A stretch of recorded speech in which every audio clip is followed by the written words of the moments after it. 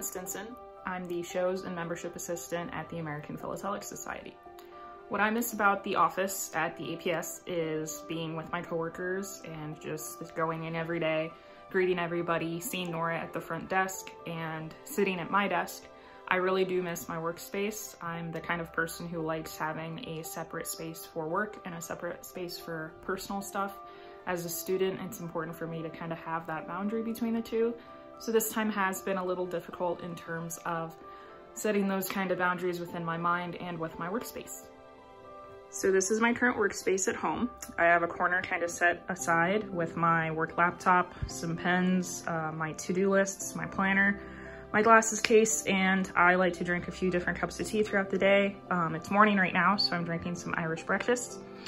I'm also a huge plant lady, so I have my plants and some nice bright light there at the window, and I also have my dog Blue here. He's very friendly and supportive, and he loves the APS as well.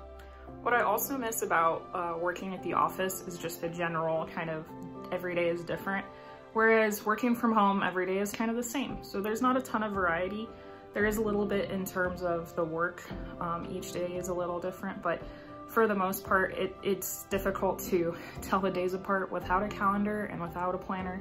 So I think that's really important to, you know, not get lost and bogged down in each day.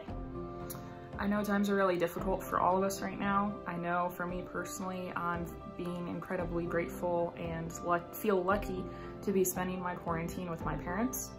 I am new to the area, so they're letting me stay with them while I look for my own place, but obviously moving into my own place during an epidemic has been a little difficult.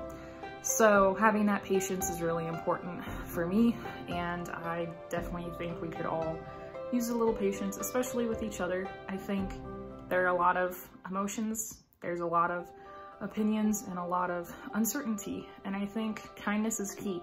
I think the members of the APS especially are some of the most passionate people out there. I know a lot of our members are very uncertain and feel very upset because a lot of the shows have been canceled this year. A lot is up in the air as well for the future.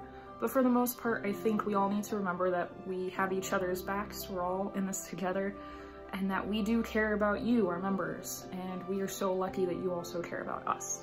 So thank you. And a huge thank you from Blue too.